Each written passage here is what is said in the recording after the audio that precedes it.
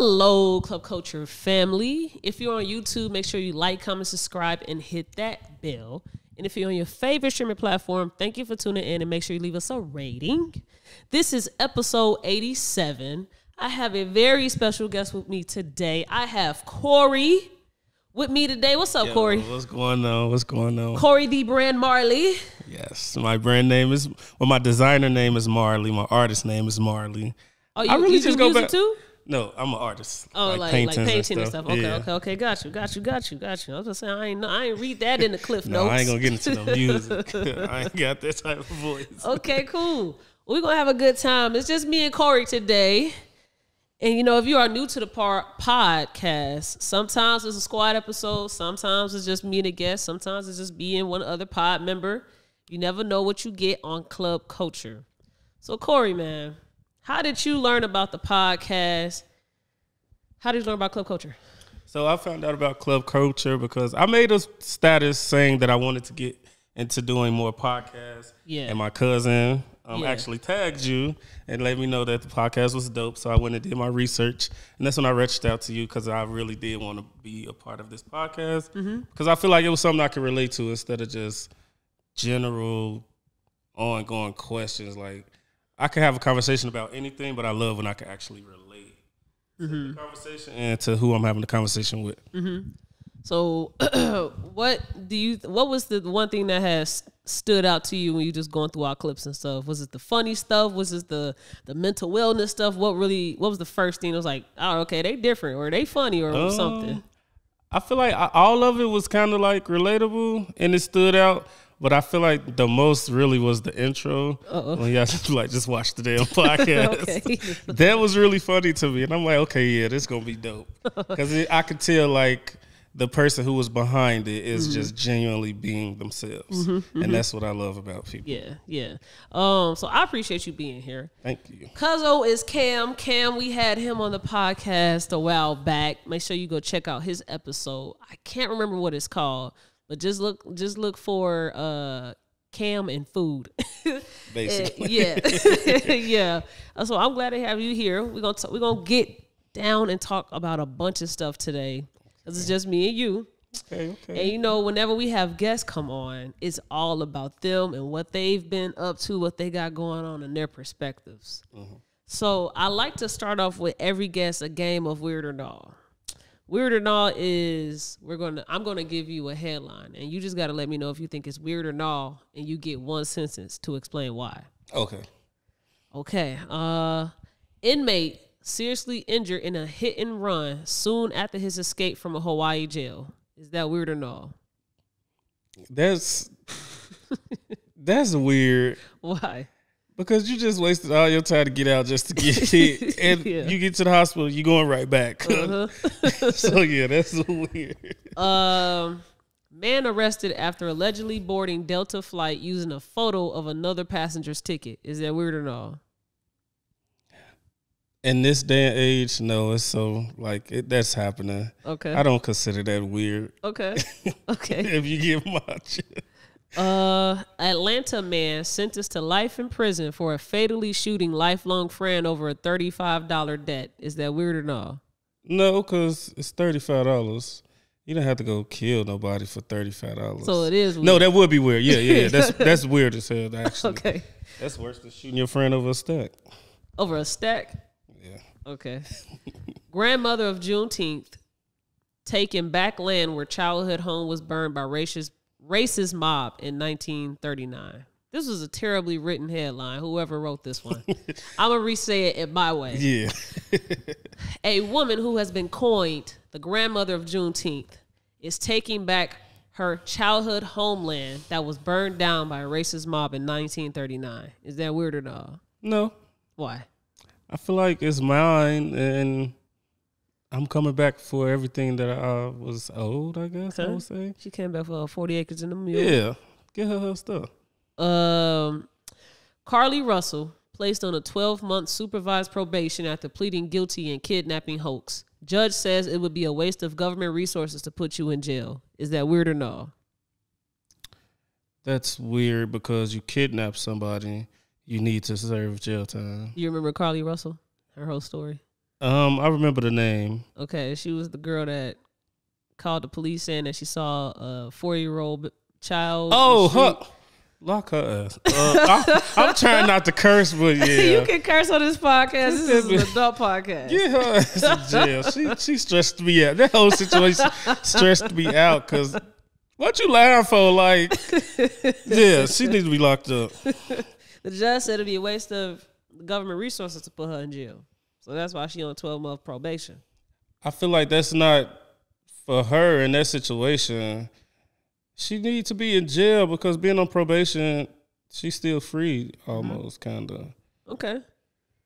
So you think people that need to be in jail for lying about situations that... To that extent, yeah. Okay.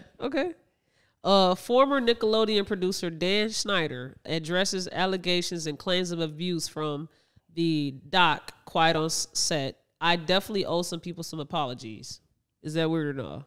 That's weird because so I didn't watch the document yet because I already got a lot of trauma going on and I don't want to be traumatized. And I seen one clip and it almost made me cry. But to know that he said that, that's weird because you think you owe them an apology. You do. And it didn't, I haven't heard it myself, but by listening to it, it don't give me like, you're genuinely sorry. Okay. Dollar Tree, and there's, I don't know why I can't read. Dollar Tree announces to close down 1,000 stores due to inflation and thefts. Is that weird or no? It's not weird that they're closing. It's weird that people stealing from Dollar Tree. Okay. But if that's leading them to not making no money to close, it's not $1 no more. It's really it's not. It's not $1 no more. So $1.25. If anything, they should just change the name so people can understand. Like it's not $1 no more. Arkansas woman pleads not guilty to selling over 20 boxes of stolen human body parts. Is that weird or no? That is weird. Why?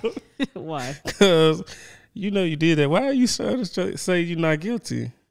Okay. If you got caught, you caught. But to say you not guilty knowing you didn't sell these people body parts, the world is crazy. That's weird to me.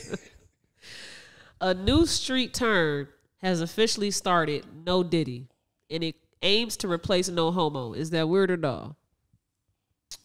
No Diddy and the replace of No Homo. Yeah. Wait a minute. I just thought. Damn, they both. I don't think that's weird. It's just funny. Because if you actually listen, because at first I'm like, what? Then I had to say like, wait, No Diddy, No Homo. Y'all, the people is crazy. Who would make that? I'll probably start saying this. No Diddy. Oh my gosh. Okay, last one. The Supreme Court of Louisiana has ruled a law that allows victims of child sex abuse to sue their abusers years after the crime is unconstitutional. I normally can't speak for everyone in those type of situations because it's kind of like with the Nickelodeon situation. It's years later and now y'all saying something. Me personally, I'm telling off back. I'm not waiting. But everybody is built different and raised different. And under the circumstances, they may not know how to say what needs to be said to get that jurisdiction. It's not weird or it wouldn't be a nah. I just feel like when people wait 20-some years to tell, that part is weird to me because what took you so long? Okay. But I still want people to understand, like, I get it. I try to see both point of views.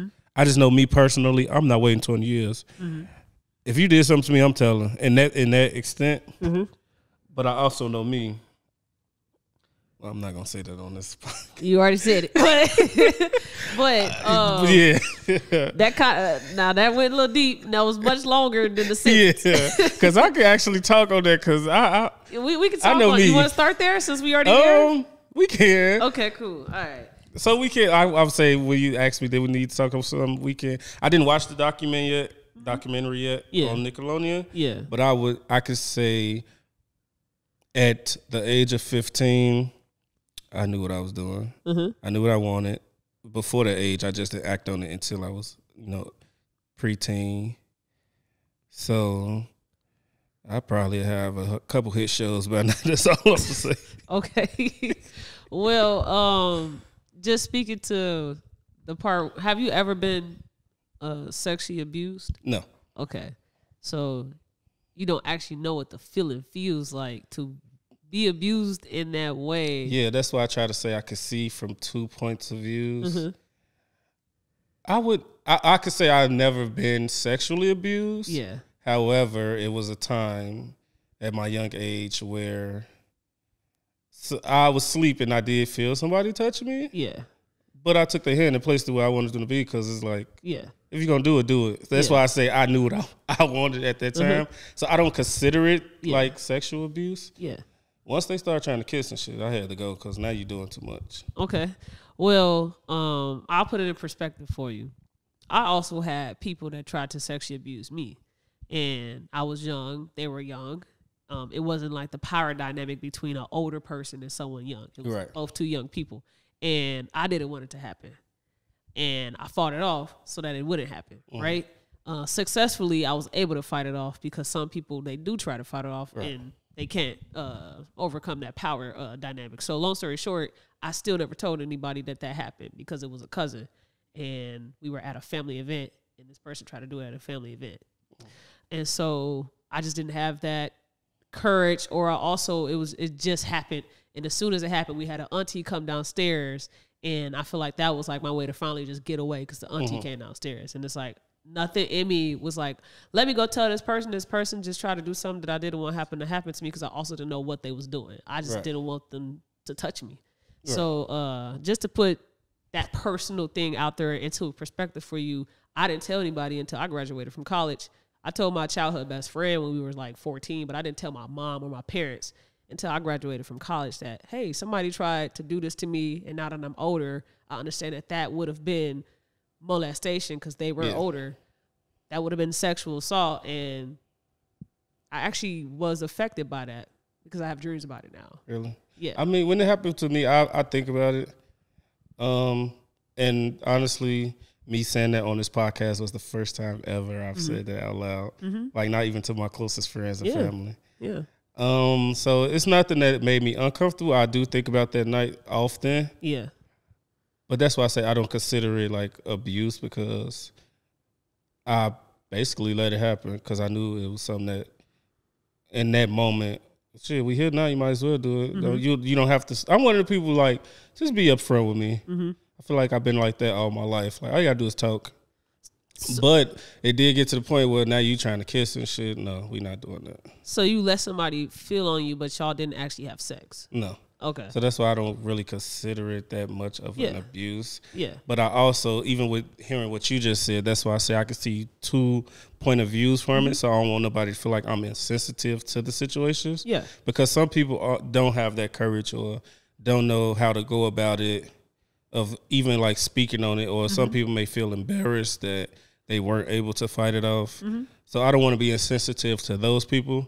That's why I put emphasis on I can only speak for me. Yeah, it's wrong overall, but I'd be wrong if I say, well, everybody know what they wanted at 15 because everybody didn't. There's some people who's damn near knocking on 30 that don't even know what they want out of life. For me, I kind of was mature early on. So I really did like know, like, oh, you touching me, well, let me take your hand and you gonna touch me right here if that's the case. So I try to say my point of view without sounding like I don't care about the people who I get you. I like to talk about sexual assault a lot on the podcast because I do think a lot of people speak on that topic without talking to actual like survivors of it to get to understand why they waited so long. Or I wasn't educated on what the hell was happening. I just knew I didn't want it to happen. That's why I always just be like, I can tell you my side, but I can't speak for them. Yeah. Like, I know personally, if I felt like it was too much, I would have said something. Yeah. Now that person people, also, did they try to push themselves onto you after you said, no, I'm good? Well, they didn't even have to try. After the little kissing part, I got up and I went to go get in my mom's bed because we was in my room. I left. But then, I don't know if it was in that same year or it was close by. We ended up same room again. And then it kind of went all the way. So it still wasn't like, I knew what I was, at that point it was like, okay, I had time to think about it, so let's do it. Now we don't ever start episodes off this deep and this serious. I promise you we don't. But I love the conversation. Yes. You was just nervous. You didn't think you was coming here. I wouldn't think like you're not finna be kissing me. Yeah. We can do whatever, but kissing. No, I'm saying you was just nervous in the elevator. Oh no. Oh yeah. Because I'm like once I'm comfortable. Yeah. I'm not nervous. Yeah. I can talk all day. Yeah. I'll be shy. That's why you gonna see me smiling this whole podcast, because I'm in my head fighting for my life, not knowing what to say, making sure I don't cuss too much. All the stuff people have said on this couch. Yes. Now I'm gonna move over to some hot topics with you. So a lot of podcasts, you said it, that a lot of those tend to speak about celebrities and just news that ain't got nothing to do with you. Yeah. Okay. And I love minding my business. Yeah. Anybody will tell you I'll be minding my business. Now, if your business come across my desk, that's different. That's different. I was minding my business. It just came across my desk. The investigation needs to be open. Okay. Other than that, I'll be minding my business. I love minding my business. Okay. Well, we're going to make you be the hot topic. So we want to learn about Corey. Tell me something that is very unique about you that somebody that even know you wouldn't know. Wouldn't know? Wouldn't know. I do have people I talk to every day that literally know everything about me. I literally just had somebody ask me this. I was playing a game. Mm. The game is called To Be Real or To Be Messy. Mm. So I was with my twin. He's something like a brother to me. Mm-hmm. So the person asked me to tell them something that they don't know. Mm. That I would consider a dark secret, and it was like, he probably know everything about me at this point. So it will be my cousin, who is my best friend, who is my sister. It's like, she everything to me. Her name Daje. Okay. She also is a hairstylist. So if y'all want y'all hair done, House of CB, Cocaine Blondie on Instagram, House of CB. Okay. So she would that would be one person, one of many I could say that know a lot about me. Mm-hmm. So I don't feel like I could say, if she was to see this and I said something, she'd be like, girl, I know, I know that. Yeah. Yeah, like, bitch, you on that line. Be yourself. We hate when people don't be themselves. So, I don't know. Maybe in the future when I come back on, then I might say something. But as of now, this entirety of the episode, if you think about it, just tell me. We can come back to that. Okay, now let's talk about your upbringing. Where you were born? I was born in Chicago. All right. I'm from the low end. Low end, Southside? Mm-hmm. Okay. Shout out Southside. Shout out to the Southside, low end. All right. I also claim the hundreds because my family grew up in the hundreds. We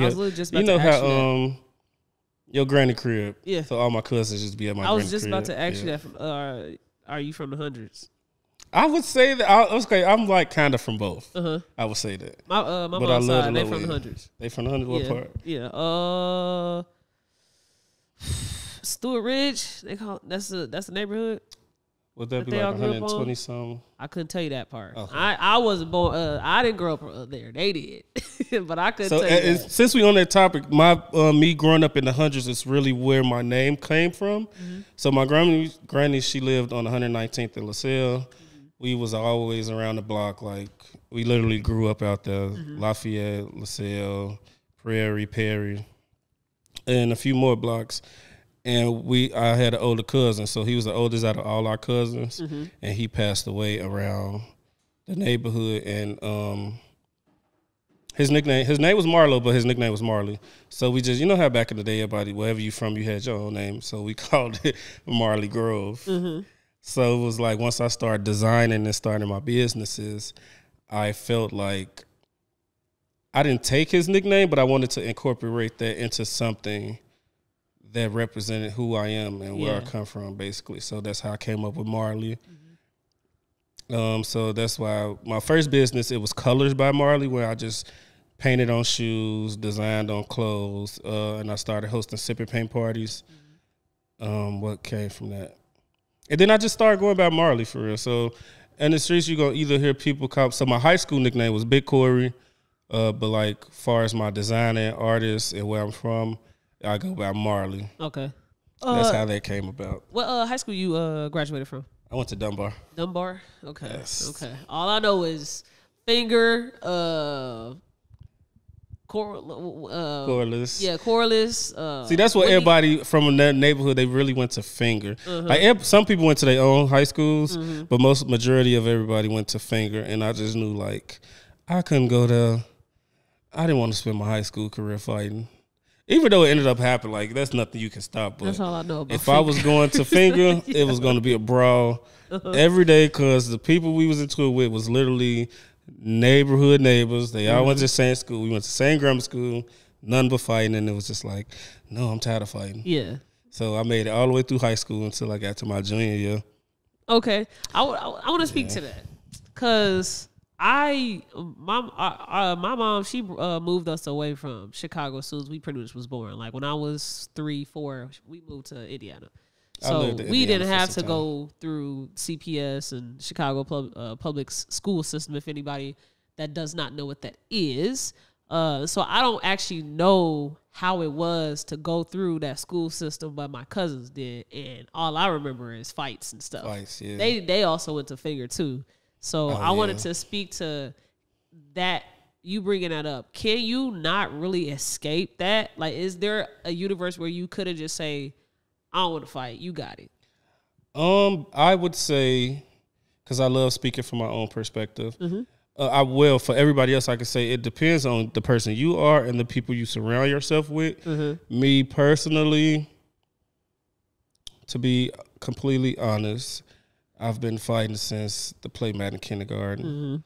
So I didn't say that's what was destined to happen because I did try not to be that way, but if I like to fight and not fight very well, not to be negative, y'all, because I'm not a negative person, but I let people know, like, if you want to fight, we can fight. I just hope you know what you're doing because I know how to fight I hope you know what you're very well. Yeah. So I don't think could I have escaped that? I would say no, because based on me, my personality, the people I was surrounded with that I consider friends and family, big emphasis on family because I did go to high school with an older sister and my younger brother. He's right under me. I don't think I was going to escape that for too long.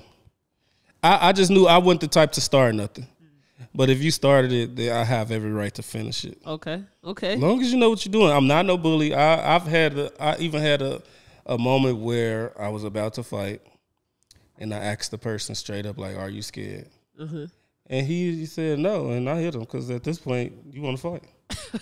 But I did give you that option to, because I'm not no bully. If you're not gonna fight me back, I'm not one of the people that's gonna continue to try to like. No, that's pointless. I'm not fighting nobody that's not going to fight back. I need a challenge. I need you to swing, pull something, do something. Yeah. You want to be here. Yeah. Okay, I get you. Speak to the ups and downs and the clientele that you have to work with being an entrepreneur. So with being an entrepreneur, every client is different. I put emphasis on that. Everybody is different. Some give you a hard time. Some try to give you a hard time. And then some, like far as my business, I don't have many difficult clients or customers. Most of the time, they want me to leave them alone until I'm done. Okay. That's how much they believe. Like, I had someone tell me, like, don't call me or text me until you're done. And I'm like, I still got to be professional. Like, your shit ain't coming in time. I got to tell you about this. Like, shit ain't going right. But I'm the type that is going to update you at every moment. I'm not going to go missing, especially once you pay me, you got my full undivided attention. But I'm so good at what I do. People believe in me. They would be like, "You ain't got to do that with me," type shit. Like, do your thing. I'm here when you ready. Yeah. But I did have I've had a few difficult ones, to where it's just like, you know what? I would refund a motherfucker quick, even if I've done the thing. But I'm not dealing with no disrespect. Yeah. And if I try to shy away from it, that's me sparing you. Especially because 9 times out of 10, it's coming from someone who don't know me. So you talking crazy and all of that. I'm giving you a pass because you don't know me. Like, I don't even tolerate that. But by this being a business, I feel like entrepreneurs always have to be on point and professional at all times, especially Black-owned businesses, because people quick to get on Facebook and bash you, and all of that. But I'm so good at my customer service and what I do. I had this one time where I forgot the situation. A girl, she said something about my business. I didn't do nothing but repost it. And when I say the whole Facebook told her ass up, yeah, I literally didn't have to say nothing. Yeah. Because that's how much people believe in me, and they know, like, he not even that type of person that will get over on you, talk crazy to you. Your work is going to be done to the ability you want it to be, if not more, because I'm always put my own mix in it. So it'd be like difficult customers. If I feel like you're difficult, I'm going to handle the situation in a professional way, but do know you will never be able to buy nothing from me. I will never have a conversation with you again. Yeah. Even if it's somebody I know. If you give me a hard time doing a simple custom and I know you and you be like, oh, I can't wait till the next, you can say all that, but you don't even know, like, there will be no next custom. There will be, you have to find somebody else, because I don't deal with that at all. What would you say to the new entrepreneur that doesn't have that clientele just yet, that consistency and people knowing them and their work? What would you say to them if they gotta pay their bills and they feel like they have to take every client and get that bag going when they're now having these difficult clients that they gotta work with? What would you say to them? I would say if the client or customer is difficult, even if you know you need that money, you don't have to deal with it. Because I'd rather you be at peace with knowing that you sent them somewhere else than to put that stress on you to still take this customer and they stress you out. Because then that turns into like, okay, now I don't want to do it. I don't like doing this no more. Because that's why a lot of people went out of business. They got difficult customers. They didn't like it. Now they don't like the business. Which is, it's like, I love what I'm doing. I'm not doing it for the money. So your money means nothing to me. If you're giving me a hard time, I'm not dealing with you based on how the time you're giving me, not because you trying to get an order made for $300. I can easily go do something to get that $300, but you're not finna mess with my peace. So I would say, when dealing with a difficult customer, just try to keep your cool and handle it to your best ability. Excuse me. I started my own design company when I was fresh out of college, just to make some money until I get my first job. And I was enjoying the whole working on your own time, clocking in and do your own thing. But the clientele is definitely starting to get lower income. And those lower income customers, they tend to have the most feedback, the most things to say about the work. And they probably didn't even know what the heck they wanted before they came to service you. Didn't know what they wanted, didn't have the money for the actual service that they thought they wanted. Yeah. But yeah, definitely those be the ones that give you the hardest time. The ones that come asking for discounts and all of that. Like, I'm not dealing with no difficult people. How long have you been being an entrepreneur? So I would say, I've been designing and making things since 2014 when I was in college. But I've been an entrepreneur since 2019 when I started my first business, which was the sip and paint business. How far did you get into college? Like, I would say sophomore. Okay, sophomore year. When you stopped college and then you just had to come back home and figure out life, what headspace was that Corey in? That Corey was, okay, I'm going to do the entrepreneurship on the side, but I still had like a 9-to-5 job. Like, I never strayed away from 9-to-5s because I love working. It helped me build a better customer service. So at that time, around that time, it was more so I'm designing on the side, but I do have a full-time job. Now, when did you get the courage to be like, you know what, I can stop this 9-to-5 and fully be a full entrepreneur full time? I would say that came about, I would say 2020. Okay. Yeah. During the pandemic? Yeah, but I had a job, but it was like, I was just like, you know what? I want to see how it is to not have to get up and get to work, be on my own time. And I did that for a year straight. And I would say it had its ups and downs because I loved having a job because I didn't have to use the money from like customs to pay for anything. So it was building, but then once I was just doing that work, it was like, okay, the money I make from each custom has to go towards something, either a bill. Yeah. I'm always outside. I love outside. So I would be outside. So stuff like that. So it was like, It has its ups and downs, but I enjoyed it because I was on my time. I had more time to learn how to perfect my craft. What would you say was the turning point for you to like start seeing like I'm really good at this? Like this is probably what I'm supposed to do in life. Just the feedback that I was getting from close friends and family. They really pushed me to keep going because there'd be times where I would make something and I'd be like, I don't like it. And I posted like in my close friends or something and everybody be like, well, what you don't like about it because it's raw as fuck. And I just be like, I don't know, I don't like it. And I feel like if you don't like your work, nobody else is going to like it. But every time I don't like something, they like it or that customer likes it. And I'm like, you sure? Like, you sure it ain't nothing extra? Like, I be knowing in my head, like, I probably half-assed it, didn't do everything I was supposed to do. But for the fact that you still love it, that just made me realize, like, I'm really good at what I do, even when I half-ass it or don't give my all. So at that point, once I start getting that type of feedback, I'm like, yeah, this is something that I could do. Were you always interested in fashion? Or did it evolve into that? I feel like it evolved. Like, I always was well-dressed. I'm not a designer here. Like, if I get it, I get it. If I don't, I don't. I can make something out of nothing look like a lot in so many words. So I feel like as business was going, as life was going, it kind of evolved into being more fashionable. So I would say that was something that evolved. Now, are you self-taught?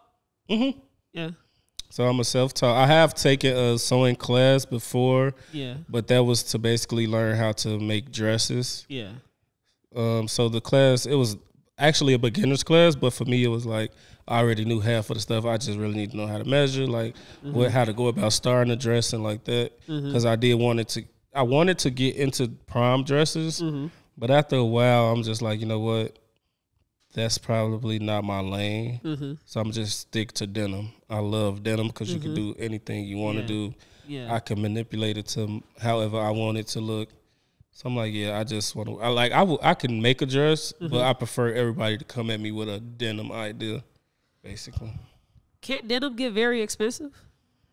It can. Yeah. There's ways around that. Okay. Yeah, denim can get expensive. Most of my pieces come from old jeans. Okay. Like, I've been getting into thrifting, so I go to the thrift store, buy a couple jeans. Like, I made a puffer coat out of, like, 6 pair of jeans. So I would say that'll be a way to get around the expensive denim, because I could go to the fabric store to get denim, but I do that when I go buy 6 pair of $3 pants from the thrift store and do. But I mean, it's going to take longer to destruct those, form them into the fabric pattern that I want. But that's the point of doing what I love to do. For making clothes, do you feel like you have to like put yourself in only just one lane? And like, because if denim is your thing, do you, when you have clients that come to you and they want something that's not denim, would you be like, denim is my thing and this is what I want to do? Or do you take on those other requests? If I feel like I can do it, I will. Like, I'm a jack of all trades. I got so much going on. I make dresses. I do denim design, sip and paint parties, teeth whitening, tooth gems. I'm a dental assistant. Like, it's nothing that I can't do if I put my mind to it. I would prefer all customers come at me with denim designs, but if it's something like a dress or a little party outfit or like turning a shirt into a toothpiece, if I feel like I can do it, I will do it. So as a designer, you really have the ability to do whatever design that you feel like you can do. So it's no limits when you're a designer, for real. That's your 9-to-5 dental work? Oh, no, it used to be. I'm back self-employed now. Oh, okay. But that was one of my last jobs, dental assistant. I loved being a dental assistant. I do want to go to school in the future to become an actual dental hygienist. But right now, I just feel like my calling is the fashion world. Okay. Do you even see a time for you to go back to school for that? If it's never too late. Calling? I mean, it depends on how far. I feel like I know I would go far with the fashion. So I do feel like I can give myself a break to just go, even if I don't get the job, just do the schooling so I can already have it under my belt. So I feel like before I'm 40, definitely. After 40, if I'm still into fashion, that's all it's going to be. I'm not finna keep, I'm doing sipping paint parties, teeth white. No, it's going to be one thing. Whichever will make me rich first, if not all. Being a dental hygienist, I feel like that's a cool, nice little job to have as a older person. Yeah, that's what I'm like, okay, because I wanted to do it this year or next year, but I'm like, I really want to push my brand and my creativity. However, I do see myself in like my mid-30s going to school for that, just in case I get tired of this. Like, I don't think I'll get tired of it, but it's like I still want to have some type of structural 9 to 5 to fall back on. Like, if this doesn't work out, even though I know it will, I could just go be a dental assistant, put myself in school. I want to go through some fashion trends and just ask you, what is your favorite trend from growing up that you feel like could come back? So my favorite trend from growing up that technically it's making a comeback. True Religion. True Religion? I love when people bring me True Religion jeans to turn into something else. Just yesterday I had on a True Religion hoodie, True Religion underwear. Bro, that shit is expensive to be saying, hey, jeans. Come change this and do something different with it. No, but no, they actually got cheaper. Like on their actual website, they have so many discounts going on. Okay. So it's not like back in the day it was expensive, but now it's cheaper than what it was. Okay. But yeah, most like I just did a girl bought the boot cut jeans and I turned it into a skirt and a corset. Okay. So I would love to do a collab with them. Hopefully they see this podcast. They see all my tags and mentions. If they don't, y'all tag me on the True Religion page at Marley 365 _.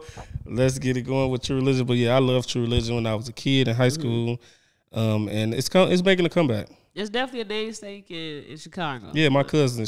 I think she part of the reason it's coming back. Sexy Red. I call her my cousin. That's my ghetto cousin. Oh, shit, I actually thought you was talking about a real cousin. No, Sexy Red is my cousin. She put on her trues and we get ratchet. That is my cousin. You like that Get It Sexy song? That's the song of the summer. That's the song of the summer? She got the summer with that. Get It Sexy or Yeah Glow? I love both of them. But,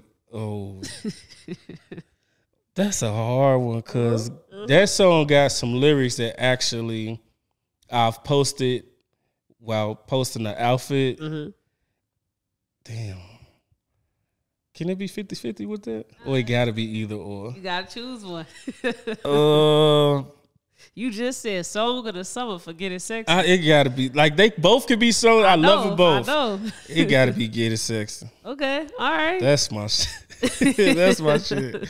That is my shit. I could play that. I could play both every day, all day. But Get It Sexy, that I can't wait to hear it in the club. I haven't heard it in the club yet. Yeah. But I know I'm gonna just have a ratchet time. Yeah, it's Get It Sexy.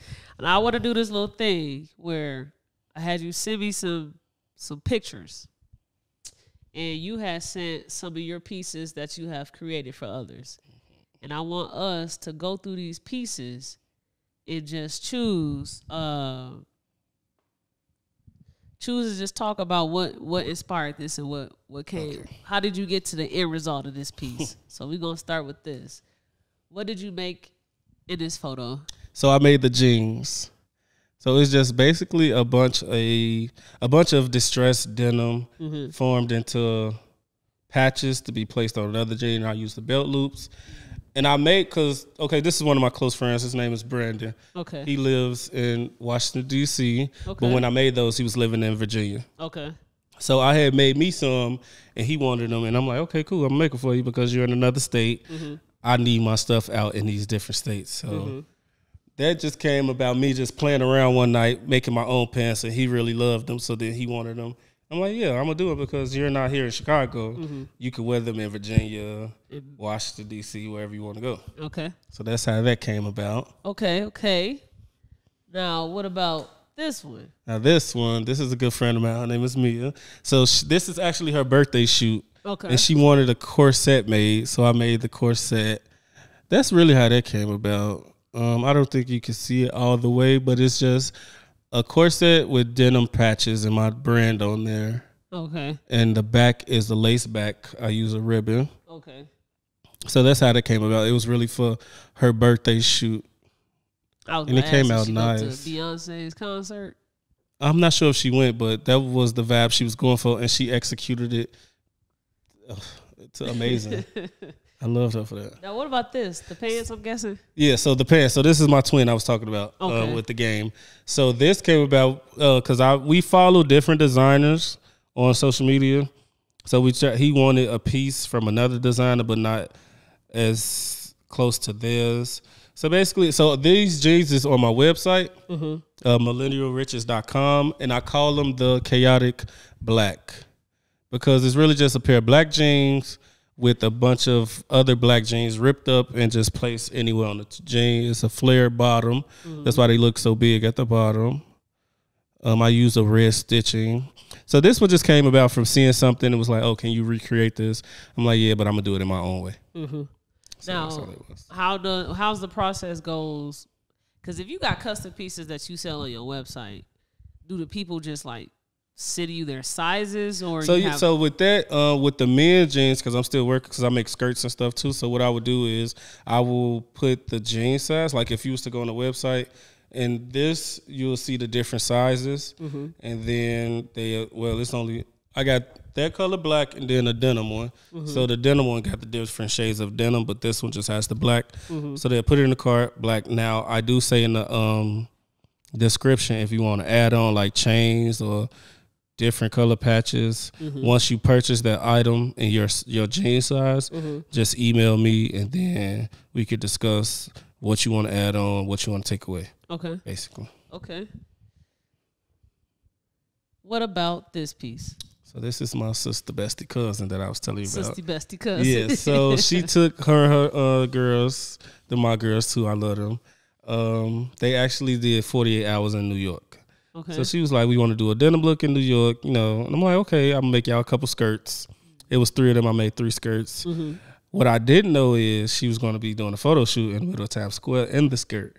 So when I seen this picture, I'm like, wait, you didn't tell me you was going to do a photo shoot. It looks nice. Yeah, and that's so this is just one of my denim skirts with patches. Yeah. But what made me love the piece even more is the fact that the top is an actual top from Zara. And then the shoe she had on was the denim Alexander McQueen. Okay. So she put it together perfectly, and then decided to take a photo shoot in New York, and I just felt like that promo alone was amazing to me.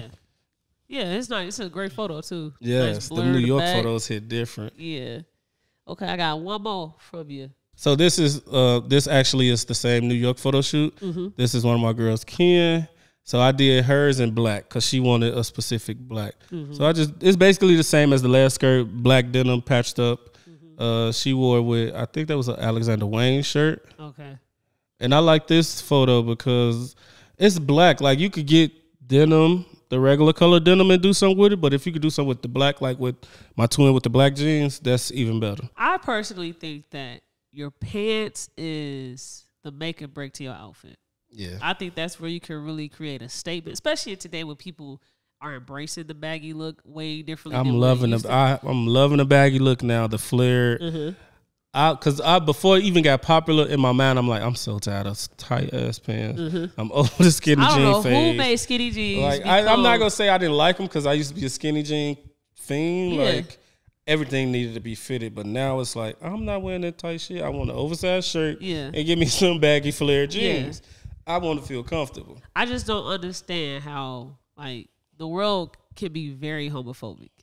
I don't understand how everybody doing the same shit. How we got to skinny jeans. How we were able to convince men to wear skinny jeans. And we came from baggy clothes already. Exactly. How do we convince you? And I don't think nobody ever asked that question. Yeah. Because it's like the world is homophobic, but you're going to go get a pair of tight jeans. Yeah. Not only are they tight, you sagging in them. Yeah. But you homophobic. Yeah. But you got your ass on. Yeah. I don't get that. And I hate sagging. Sagging, it annoys the fuck out of me. I don't sag because it don't make me feel comfortable. No, because what you just said is why I don't get sagging. How do you feel comfortable? Because if the pants too little, just get your damn size. Yeah. I don't get that. I got to be comfortable. Yeah, it is. It ain't even got to not fit you. Like niggas, they just be sagging just to sag. Just be sagging. Yeah, I know certain and kids. The pants to be fitted well, but they just still want to sag, and it's just like nobody want to see that. Well, I wouldn't say nobody want to see that. I just know I don't feel comfortable sag, even though because I do have some jeans will be like, damn, I can only wear these if I sag, and I'd be like, fuck it, I'm gonna just have to sag. But then I'd be like, I'm not doing that. I hate sagging. Now, if I'm well belt and my pants falling down, that's different. I'm not trying to sag. I just ain't have a belt on. But like to just get up and be like, oh, I'm gonna put this outfit in sag. No, I'm not doing that. I don't know who looking for that. I ain't never heard the people they try to be homophobic to or about. Because if I see something, I'm gonna look. I'm not gonna hold you. I'm just not doing it. Yeah. Now, would you call yourself also a stylist or just a designer? Both. I would say I'm a stylist because I have styled people for their birthdays. Even before I started making clothes, I had one person specifically who she would make sure every year for her birthday, I styled her in at least 3 outfits. Okay.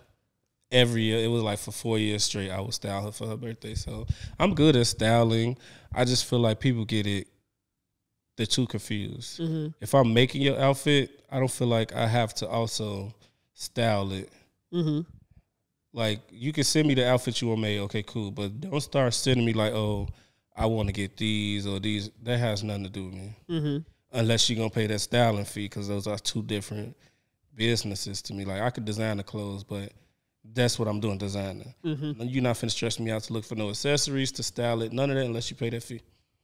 Okay. So that's the only problem I've been having lately. People just want me to just do everything. Yeah. And be like, no.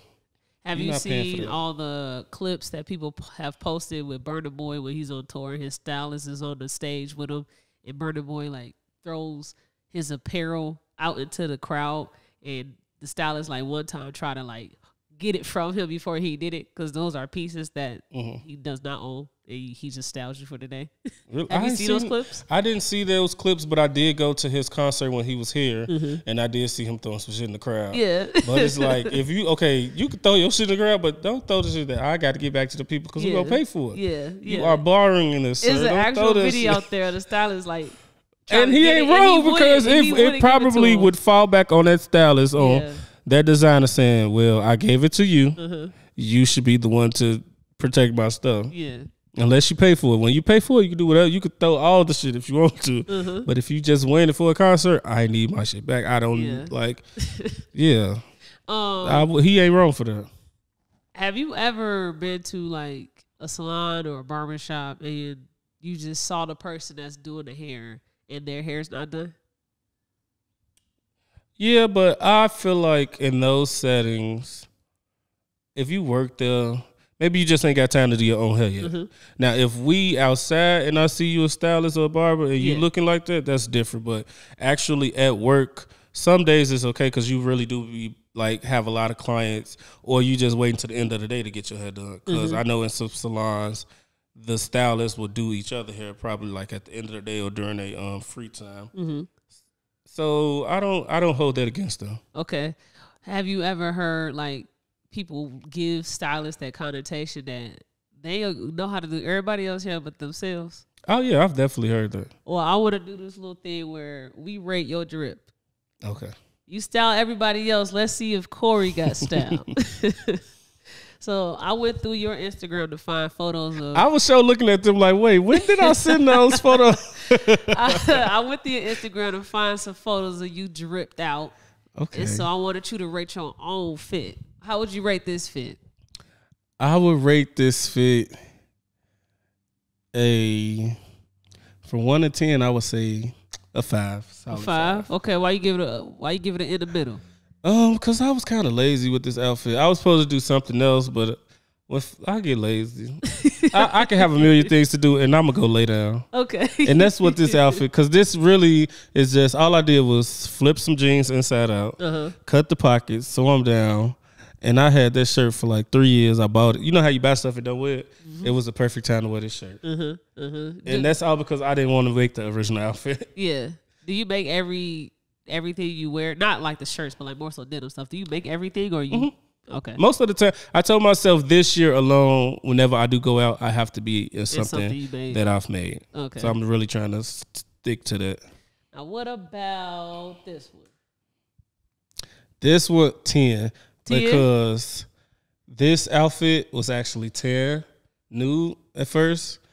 But I had this Biggie shirt with baby blue in it. Mm-hmm. So I'm like, well, you know what I'm going to do? I'm going to dye it baby blue. Mm-hmm. And when I say so many people, like those likes, I normally like not front. I don't get that many likes on pictures. But for this actual outfit, it did a lot of numbers. Okay. Especially when I explained like how it started. And I showed them how it's, because even when I wore it when it was nude, everybody liked it. But to show them that I do know how to change clothing colors, that made a lot of people like it more. Okay. What about this one? This is a 20. A 20? So I was in New York. The scale? I was in New York. Those pants were actually light denim. I flared them and dyed them purple. Mm-hmm. That top is actually, it used to be a pink sweater from Zara. Mm-hmm. That's why you see kind of like patches, but I kept them like that. Most people probably think it's bleach, but it's really just the old pink material. Yeah. And I had time to re-dye for real. So I'm like, okay, luckily it do still look good. Yeah, give it like that stressed. Yeah. So it's just, at first it was a regular pink, like salmon color sweater. Mm-hmm. It's a furry sweater. All I did was cut the sleeves. I took one of the sleeves and made it into a turtleneck. Okay. And I was in New York. I went to a ball in New York. That was actually in February of this year. Mm-hmm. And when I say I got a lot of good feedback, so this outfit is a 20. Yeah, this is a nice one. That's a nice one. That was a 20. All right, what about this one? This one, I would say 7. 7? Okay. 7, 8. Okay. Because it was just, with the actual pant I had, that's another thing. I bought them, and it was so hard for me to actually style them based on how they was made for a couple of years. I think I wore those once. Or attempted to wear them once, but the outfit didn't come out. So then I just thought about like this green will look good with a camo print. So I took some other I had some camouflage joggers that I had also bought, but didn't wear them for years because they was the joggers that scrunch up at the bottom, and I don't like those. I hate those joggers. I hate those so bad. Yeah. And I'm like, they just gonna keep sitting there because I'm not gonna wear them. So I'm like, you know what? I'm just mix them with something. So that's how that came about. I went to a first Sunday event that one of my homies threw. Everybody liked those too. So I would say 7.5, 8. Okay. Last one. How we feel about this one?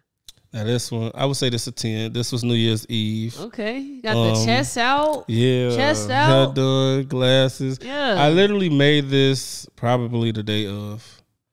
I would say 10 because it's that same chaoticness like those black jeans, but it's more sewn down instead of just wild all over the place. And it's a flare bottom. And the top is actually from Zara. Is it a Zara top? Yeah, that's from Zara. Okay. And then the shoes, you can't tell, but I actually designed those shoes too. Okay. If you was up close and personal, they actually are glitter ones. Oh, okay. So I just put glitter all over the entire shoe. I don't know why the platform look like it's thicker than normal ones. Well, they just regular ones. Oh, okay. Yep. Yeah. So that would be a 10. Now, if you had to choose between, because this is your top rated one and then the purple fit, if you had to choose between those two, who you got? I got the New York. Okay. That was like a statement. Okay. You like going to New York? So I went to New York for a ball with the house that I'm in. I'm in the House of Chanel. Okay. The International House of Chanel. Okay, period. So this was I just joined them. So this is one of my first trips with them. So I wanted to get to know them more on a personal level, especially the house members that don't reside in Chicago.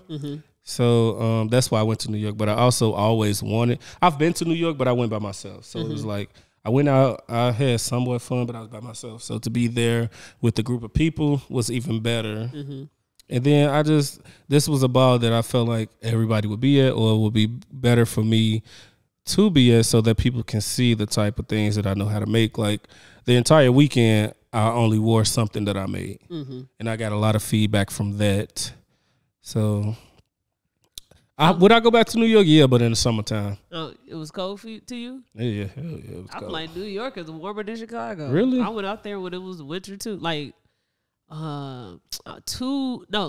last winter that we had, and like that time where people were trying to get plane rides in like Southwest, all these other flights just kept canceling everything. It was delayed. It was for Christmas. Okay. Yeah, and I was out there. I feel like it felt like it was just fall still out there. I felt like I could live there. Like we were in our Airbnb was in Harlem, and I said I was walking around like I was from there.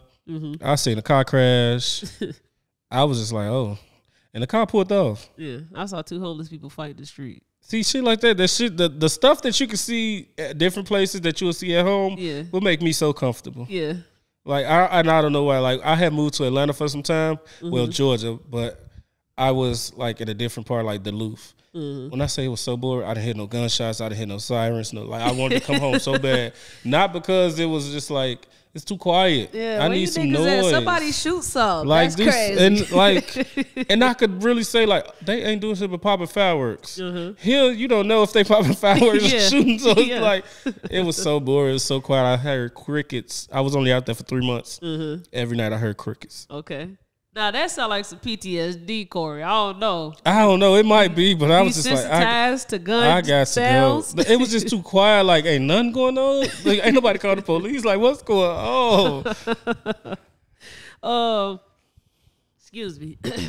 Now, when it comes to being an artist and painting, because you said you also design these pants. Yes. Are there any parts of this where you painted, or are these all sewn on? So these are all sewn on. Only thing I would say is this Loyal is from one of my close friends, just like my brother. It's from his clothing line, Loyal 7. Okay. So that's from a clothing line.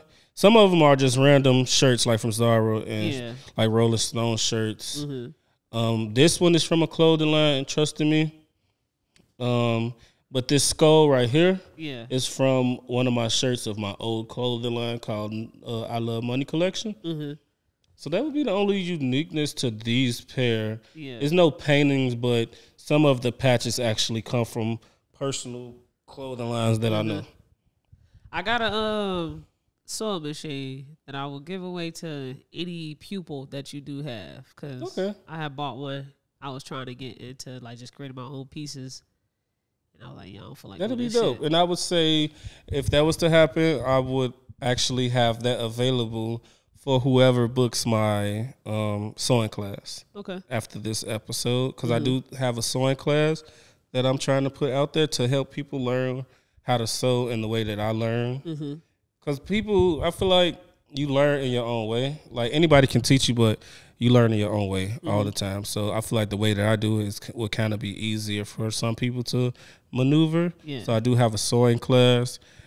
And I could make that a part of whoever books after watching this podcast, whoever books that sewing class, it will, because it's a one-on-one class, but you have to bring your own sewing machine. So I could say that will actually be included. All right. That'd be dope. You gonna give it to them, or you just gonna let them use it? I'll probably just let them use it. Yeah, because I think you should probably let them use it. Yeah. But you can have it. I'm gonna package it up and give it to you. Okay, that's dope. Thank you. Yeah. Now, I love pants. Like pants is my thing. I love cargos. That's probably my favorite. And then I had got into stack jeans. I love stack. That's what I started doing first. Stack. Stack jeans. Stack. Yeah. Like, that's all I was doing for years straight. Stack joggers, stack jeans. Then when the flare look came out, I said, "Oh, every pair of jeans I make got to be flared." Yeah. I feel like that's my. Stack reminds me of flare, but just cooler. Without the ruffle, without the little ripple part. So that's basically like I had a difficult customer said she wanted some stack jeans, then complained about the bottom being almost like bell bottoms, and I'm like, do you not know what stack jeans are? Like most stack jeans at the bottom are wide leg. Yeah. Like they only be tight up in this area, but once you get to the bottom, like your stack, like those flare joggers, they're wide at the bottom. So when she said it, I'm just like, okay. I mean, whatever. A lot of people don't actually do research. They just see something cute and cool or something. And the inspo pic she sent me was a stack jean with a flare bottom. Yeah. Yeah. I don't know where she got disconnected, but that was one of them customers that I said, even after I do your work, you can have your money back. You're not finna deal with you. Yeah. And she had requested her money back, but I was gonna get her the full thing, but she only requested like half of it. And I'm like, oh, well, you just made it better. You would have got the full thing had you not been like, because I'm not one of them people like, oh, well, it's done. You paid. No, I'm going to, because at the end of the day, I'm trying to keep you from getting on Facebook and doing the most. And that people in our generation have that bad. Not that I care, because anybody can vouch. Whatever you say on Facebook, it's probably not what happened. And people can vouch that. But to even keep from going to that extent, I always put the customer first. I don't know about that one, Corey. I think you giving them too much power. Well, to a certain extent. Yeah. To a certain extent. Partial, she could at least got partial back. So I had a person that I used to print clothes for people. And I was printing 20 hoodies for this one girl. And I created her design that goes on it because she didn't have the original design file. So I recreated it and then printed it.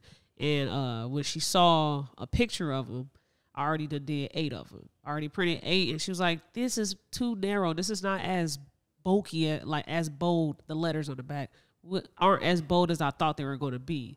And I said, "Well, basically, you didn't have the design files, and so me recreating them. This is what it printed out to be. And so if you would have had the design files, it would have printed out accurately how you would have wanted it to be then." Right. And so she thought that, okay, well, just redo them. And redo anything you have done already, and just do it that way. Then I said, well, no, you get the 8, and then I'll do it more bulky like you want it to be for the rest of them because those are already done. Right. So your time and your effort into doing something matters, and that time is all that we don't. Yeah, we don't. That's not for free. We don't get that back. And so I don't think you should have gave her the 100%, even though you did it. I don't think you should have gave her the whole 100% because you spent the time and effort. It is her fault for not doing the proper research before coming to service you. That's why I said to a certain extent. But I feel like you irritate me in any type of way. Take your money and go somewhere else. But don't let me see you wearing the outfit either. But she didn't know me, so I don't even know if she wore them. So I genuinely didn't care in that moment because she was just being very difficult. Yeah. Well, I wanted to get a little bit into mental health because one thing we do in club culture is promote mental wellness. And in order to promote it, we got to talk about our experiences. So you are currently on season 5. Season 5 is the theme is in real life. In real life. And so I want to get into your life, Corey. Get real with you. Okay. What's a hard truth that you feel like you had to swallow, or just something that you found out that you feel like you had to like reflect on and really dig deep into yourself because it just wasn't feeling right to you? If I want to be completely honest, I will say I have been in those situations recently.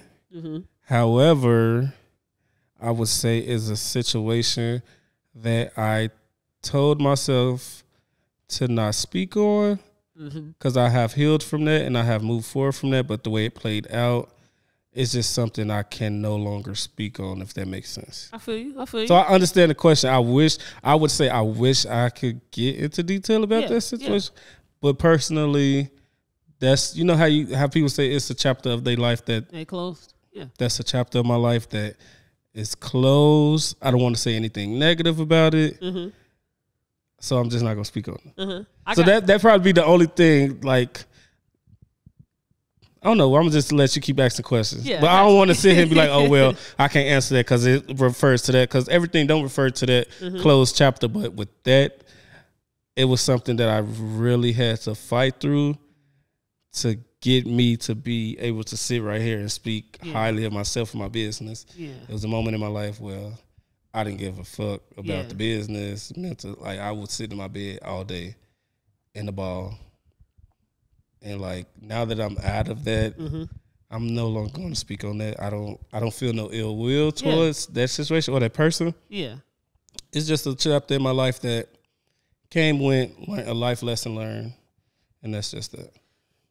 I want to also speak about like just how we all view negativity. So like, if I was speaking about you to somebody else, and I was to say, I love what he does with denim pieces, but when it comes to polyester pieces, I think that he's still got a lot to learn. If I was to go say that to somebody, would you deem that to be negative? or positive? I would deem that as definitely not negative, depending on how you delivered the message, if it's positive or not. But I wouldn't automatically think negative, because maybe everybody first off have their own opinion. Yeah. You're entitled to your opinion. Yeah. Maybe I do need to work better on polyester. I'm gonna tell you right now, I don't like velour material. Hate it. You want anything made with that, I'll make it, but you about ain't gonna like it. Yeah. I didn't like doing it the whole time. That material at all. That material is so difficult to work with. I love it if it's already made, but for me to make it, no. Okay. But so I wouldn't take that as negative. I would take that as constructive criticism. There you go. And I am a person where I feel like if you spending money with me, you have the right to tell me exactly what is on your mind when it come to the piece that you have bought. Or even with people just knowing about me, knowing stuff, or see the things that they may not like. Yeah. I would love if they came to me, but even if they delivered that to another person, it's just like, okay, that's just their opinion. Yeah, it's still getting sold. Like I'm still making money from it. So I try not to take the negative things and run with them, because you learn new things every day. Maybe it is something when it comes to polyester that I need to know. If you feel like that's something, either you or that person tell me so I could begin that research to make it better. It seems like a lot of stuff is always hate to people. Yeah. If it ain't something that you agree with, you hate on it. I hate that so bad. Yeah. Because this is my opinion. I just don't agree with it. Yeah. And this probably, like, even speaking on that's just like the whole Nicki era thing. I love Nicki. Her barbs, I hate them. It's like you can't have no opinion if it's not on her side. And it's like, she's not always right, and that's okay. Yeah. You not finna get into me because I said I don't like one song. Yeah. Now I'm a hater. Yeah. Bitch, I mean, not do your thing, bitch, but I just don't like the song. Like, I'm not saying she a weak ass artist, but I just don't like the song. But them people, that group of people, you've had some run-ins with the barbs in your time. People that I know personally have unfriended me, have wanted to get into it with me. Yeah. Over a bitch that ain't gonna help them off their ground when I put you down there. And that be my thing. Like, you doing all this crazy talk. That lady don't know you, don't care about you. The extent you going, your ass gonna be on the ground. The way you keep she ain't gonna help you up. So yeah. So that's one situation I would say, like, yeah, people take everything as to be hate. Yeah. And it's not that. It's not even just people take everything to be hate, because it's a lot of things that people take as racist or racism that sometimes isn't that. And it's just like, you just have to be like-minded and have an open mind. And this is where the looking from both point of views. You got an example in mind of what people did to be racist, but you don't think it is racism? A recent one would be the Miley Cyrus being deemed a legend on Disney Channel over Raven. Of course, there's a lot of people taking that as being racist. Me personally, however they feel about that is their opinion, but me personally, I feel like they both did amazing things with Disney. Yeah. But me looking at it from Disney's point of view, maybe they're just going off the numbers of the show based on Disney alone. Hannah Montana was Disney alone. Raven, you had all these. You had your one show that did good. Yeah.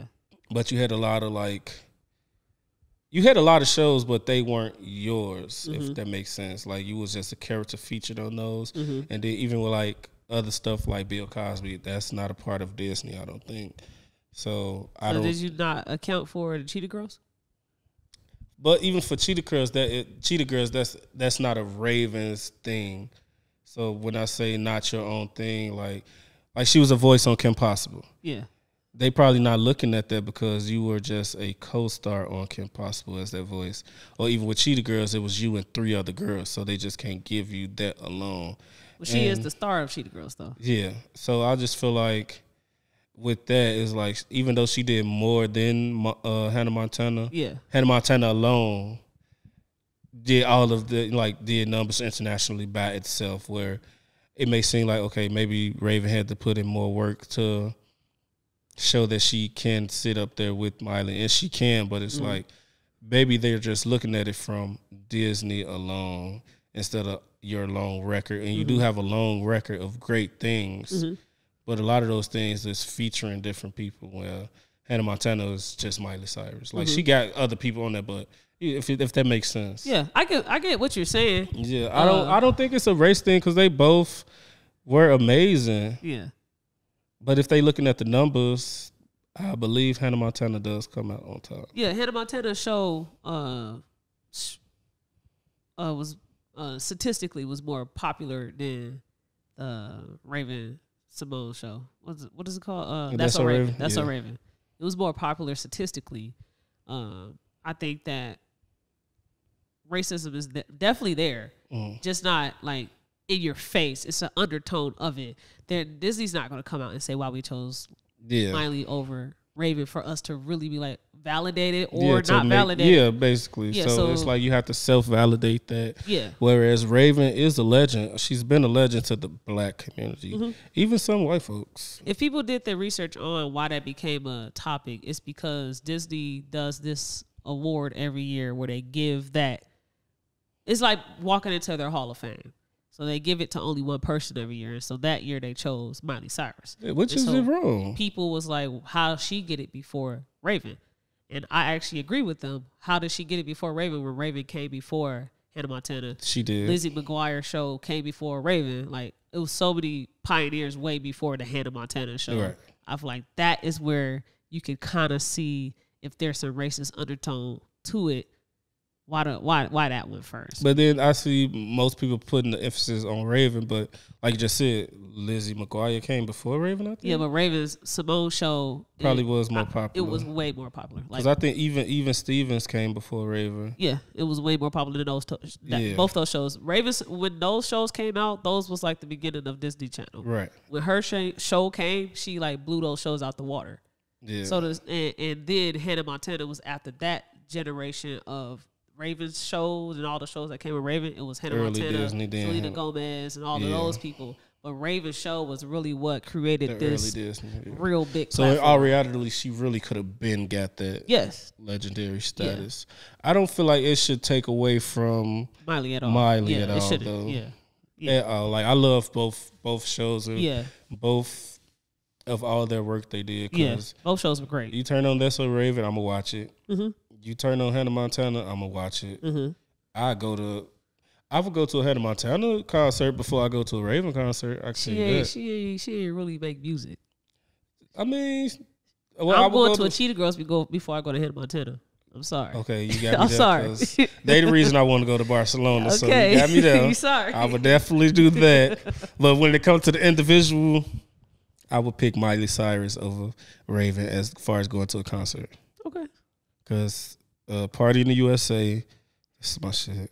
She ain't got no music. Raven ain't got no music. Raven did make a lot of music. She wasn't making music for us. She was just making pop music. But it wasn't like when she started making music, she's older now. She wasn't really making music as a teenager. It was the Cheetah Girls that was taking up a lot of her artistry. Yeah, but no, she does have a lot of music without them though. Yeah, she does. I'm saying like when Cheetah Girls came out, then that just became the mainstream of everything. Yeah. But even before them, like she got music. So she got a lot of songs where she could have her own concert. Now will it sell out? Yeah. Not like a Hannah Montana or like that, but I'm not taking away. Maybe one Hannah Montana song. The best of both worlds. Like, who don't want the best of both worlds? Her intro song. Hannah Montana ain't got no damn music. But no. Miley Cyrus got music. This is the same person. Nah, Miley Cyrus ain't Disney Channel. Hannah Montana, yeah. And that's why she left Disney Channel. That's why she left Disney, though, because they wouldn't address her as Miley Cyrus. It was only Hannah Montana. Yeah. So... Yeah, I get that. Well, I would go to a Miley Cyrus concert. Yeah, I would. Over a Raven concert, but I would go to a Cheetah Girl concert over a Hannah Montana concert. Got you. Okay. I'm glad we talked about that because that definitely was a hot topic. Yeah. What is your thoughts on stan culture? You spoke to the Barbs. Oh, stan culture. Yeah. I genuinely hate stan culture because when that started to get popular, it's like people went off what the fans were saying and doing to validate what the artist should do. So it'll be basically like stan culture will ruin something great, and like I don't get that. like they want everybody to be into it. Mm-hmm. If one person drops something, he'll go to comparison to the next person. Mm-hmm. I don't like that. Has stan culture affected the way that you consume music? Have you ever felt yourself like see the narrative that's being online about certain artists, and then when it comes to those people dropping, you like, dang, I don't think I want to check that, or okay, I'm gonna check this out. I even if I spoke back on Nicki, like growing up, I loved Nicki. I miss Beam Me Up Scotty, mixtape Nicki from when we were kids growing up. But now it's just like her fans. I've found myself saying multiple times, like her fans alone will make you not like her, and it's like you shouldn't not like somebody because of the next person. Yeah, but it's in our reality, you have the ability to control your fans, especially her, and she doesn't. She just let them just do crazy stuff, which a lot of celebrities probably do. But just to speak on that, and no, I don't want to get into it with no Barb because I like to fight and I fight good. But no, it's not even that deep. For me, it's not that deep. Like I like all music. I like everybody. I love Nicki. Put emphasis on that. I'm just not a Barb because they get on this podcast to get the like. They crazy. Hey. Stan culture is crazy. She has sick people on people. Yeah. But I just can't even just say her because they have said that the Beehive is crazy like that. But they go as far as they damn near get a bitch fired. I ain't seen the Beehive. I ain't seen them like that since Carrie Hilson though. I ain't really seen somebody really. And she's still ain't recovered. So sorry. She had some bops too. But yeah, like for stan culture, I don't like it. Sometimes it's funny, but like overall, it's no need for me to be a part of it. I don't consider myself a part of anybody's stan culture. I want to go back to that question I had asked you about the hard truth that you had to swallow. Would you say that you were in a depressive state? Yeah. Okay. What are some things that you did for yourself to get yourself out of that state? So I feel like I've been in the depressive state so far twice in my adult life. The first time around, instead of dealing with it, I ran from it as far as partying, going out, doing everything to distract myself. And like dealing with different people, messing with different people. That was the first time. This second time, I felt like this was my chance to heal in a more perfect way, if that makes sense. So I didn't use that time to go out or go party and, do all the wild shit. This time, to get over that depression, I sat with myself in my room. And I see, how you sit in something and then eventually you get tired of feeling like that. So I had to let it leave my soul, I would say, on its own instead of forcing it. I feel you. I understand what you're saying. First I sat in it. Like it was days where, like I was telling you about my cousin, where we literally talk every day. So she is one of my best friends. Then I have another best friend. His name is Nate. It was like these are two people I legit, if I don't talk to them every day, it's a problem. We looking for each other. It was days where I would cut my phone off, go missing, and that'll be a problem for them because we understand you're going through something, but we talk every day. So, and it was something that I didn't do. Like it was something I had picked up on from dealing with that thing that put me in that depressive state where I just go missing and not cut my phone off or leave it at home and just take a walk somewhere. So most of the time I just beat myself in my room. I cried a lot because I really believe crying helps. Because you eventually, again, get tired of crying. You get eventually get tired of being depressed. It also started to affect my work. I ended up not wanting to go to work, ended up losing the job, whatever. So I just had to do things that, like, I love making clothes and I love, like, doing designs. In that depressive mode, I wasn't doing it. So it was just like, at first, the main thing is I had to sit through it to get through it and deal with it. I like that. I had to sit through it to get through it. Yeah, because if you keep hiding it or acting like it didn't happen, eventually you're going to overwhelm yourself with, because at the end of the day, A day got to end, but who's ending that day with you? Shout out Glorilla. But no, that's crazy because I've been saying, me and my brothers and my sister's been saying that like for weeks before she even just did that interview. Yeah. So when she did it, I screen recorded the clip and sent it to our group chat. Like, why is this bitch saying that? I ain't finna think she the one that start saying this. Well, I've been saying this for a few weeks, and I'm not one of the people that be like, oh well, now they doing this, so I ain't doing it. No, bitch, you funny, but I low key been saying this. Like how sexy be like ski. Yeah, we been doing saying that in Chicago. Like it was just so funny that she said it. But like at the end of the day do got to end. Yeah. But in those moments, for me, it was ending with me and the four walls of my apartment. And I just had to deal with it. Like I couldn't run from it. I didn't want to run from it. I didn't want to because the first time what I did, I partied, drunk a lot, dealt with different people. This time I didn't want to deal with different people. I cannot. Because that first time, it was like, when I got over it, I still took baggage into the thing from the second time. I didn't want to do that. If it was to be a third time, right now, I don't know.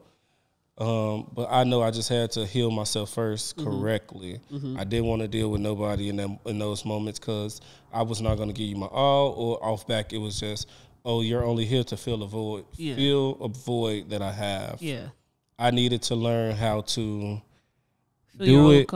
Do it on my own, or be okay with being alone on my own. And that was a big thing for me, was learning how to be alone, learning how to heal. And it actually it turned out nice. Like, and you would never think it was only a year ago. It doesn't look like it. And it led me to writing a journal. I'm creating. Well, it's written up. I'm putting it on Amazon. The journal is called, because even to help me out that depression, I did a 21-day challenge where for 21 days I just wrote and journaled everything I felt within that day. So I started a journal. I came up with the thought of creating a journal for others that's going through the same thing I went through. And the only way I learned about people, like everybody in work go through the same thing. And I found it out through TikTok. That's why I'm kind of upset they trying to ban TikTok. Because TikTok was a part of that helping outlet to heal. Because I could see people going through what I went through. They're posting the things that they do to get over it. So TikTok was a part of my healing stage. So my journal is called 21 Days of Healing Millennials. Because I feel like our generation alone had to deal with so much. I feel like we were, in my opinion, we were forced to be adults, forced to get these jobs, forced to just try to fix the things that our parents kind of messed up. But as being an adult now, and I look back on it, I don't want to say I had bad parents, but they were learning as they went. Because my mom had me at 22. I'm about to be 29. I don't have kids.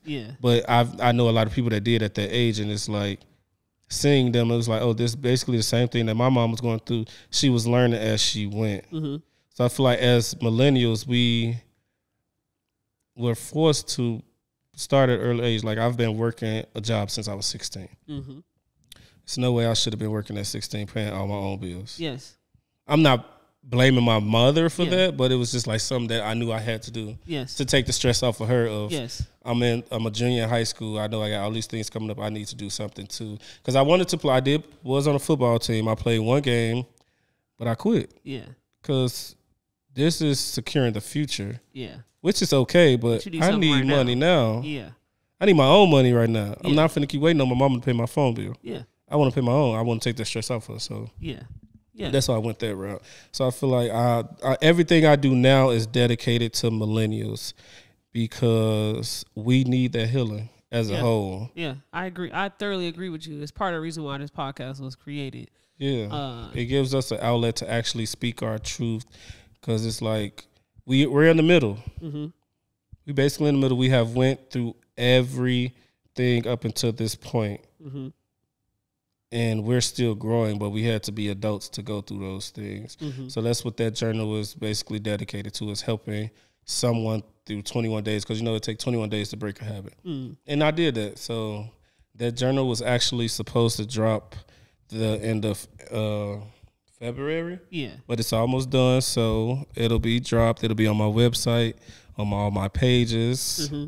My website is millennialriches.com. It'll be on there. I'm also going to be selling it on Amazon. Okay. So hopefully people that watch this podcast, you actually tune in to everything that we're doing so you can see these upcoming projects to possibly help. But yeah, so it's called Millennial Riches because I feel like as millennials, all of us, or most of us, are entrepreneurs. Like, we doing our own thing. We move to our own beat. Yeah, job is cool. I love the people that can work a job and be okay with a job. But me personally, I know I'm very talented. Yeah. I don't mind working a job to fund the business. But the moment a job gives me a hard time, fuck y'all. I can live off my business. And I feel like that's what a lot of millennials' mindset is. Mm-hmm. We want to be that next group of people to start these long-lasting businesses as far as Gucci, Prada, and all them. Like, even if we don't do it now, like, because a lot of the people who are famous now for, like, fashion didn't become famous until they was 40, 50 years old. Yeah. I just feel like we want to rush it based on social media and what we see every day. Yeah. But, like, for me, it's like, I clap for everybody still because I know my time coming. It don't have to be now. It's okay. Yeah. I'm doing something I actually love to do, so I don't mind it taking longer. Most people start businesses for the money purposes, so when they get boring, they stop. No, me personally, I love making clothes. Yeah. Someone is going to put me in that right room to where I can get a team to make my clothes. Mm-hmm. And I will be so appreciative of that because I know I started with just me. Yeah. Yeah. So that's why a lot of things that I'm dropping for future references will have something to do with millennials because this is the group of people I grew up with that I feel like can relate to me. And I know for a fact we need to be healed. Mm-hmm. I know for a fact we are the generation that loves fashion. Mm-hmm. So many millennials are into themselves and fashion alone. So just with them two things alone, I feel like they will do great. And we need to fix. Yeah. I am thoroughly with you. I think that we are definitely going to get to that place that I call progressive culture, where all the things that were once traditional will now be unorthodox. Yeah, and that's has already started. Like, the traditional things slowly but surely are fading away. Yeah, yeah. Like, we can say all day we miss Granny Crib and how we used to get together. These kids don't get together like that no more. Mm-hmm. They damn so ain't outside like we used to be. Like, we didn't care about no phones. You knew where your friends was at if you seen a bunch of bikes in front of somebody's crib. Yeah. We was able to stay out till the street lights came on, as long as you was in front of the crib. Yeah. Like, they don't know. The generation under us don't know what it feels like to actually be outside. Yeah. They feel like they outside now, but we were really outside. Yeah. Like, yeah, for hours. You don't go in the house, or you stand in the house, so we outside. So yeah, I feel like millennials have went through a lot, endured a lot, accomplished a lot. So everything I do from this point on will be relatable and directed towards millennials. Yeah, even a generation under us. It's for everybody, but I want to put on for my millennials. Yeah, because whatever we do for ourselves will affect them, so they'll get to feel the outcome of what we're doing for our generation. Because I agree with you. I think our generation needs a bunch of healing.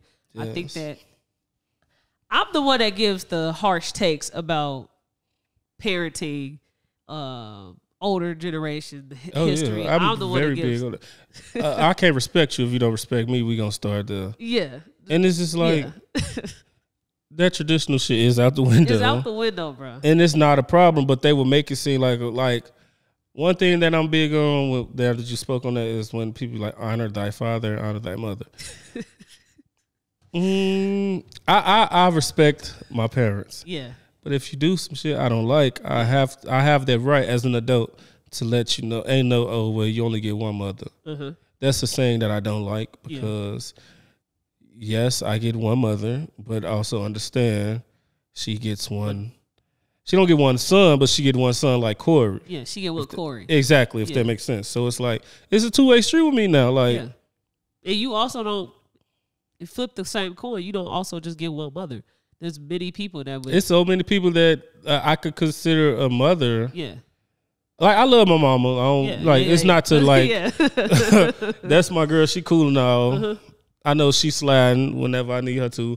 However, with that saying alone, I don't go by that. And it took for me to explain why I don't go by that to my father, for him to understand, like, okay, I get where you coming from. Yeah. That's all I need you to do is just get where I'm coming from. Yeah. I understand what y'all grew up on, but you have to get, as an adult, you have to get where I'm coming from.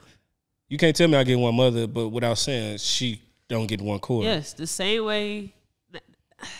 It's crazy because for the past week, we've had 2 clips go viral, and one of them was me just talking about my parents. Mm-hmm. And it started off, wow. And I said, I have 2 incompetent, fucked up parents. And just went on from there, and it's just been going viral. So every conversation I've been having since then has just been about parents. And just because that's something millennials need to heal from. Yes. These motherfucking parents. Yes. Some people got the cool parents, somebody got the neutral parent, but it's just some parents that just, bitch, you should have just swallowed or spit out or something. Yeah. But I don't want to, because I'm not going to say I had the best parents. I had the parents that did what they could do, did what they needed to do, even if I feel like they didn't do enough. I don't want to just put the emphasis on my mom, because my father had a lot to play in that. Yeah. Because he used to say things like, oh, your mom told you this, that's why you feel this way about me.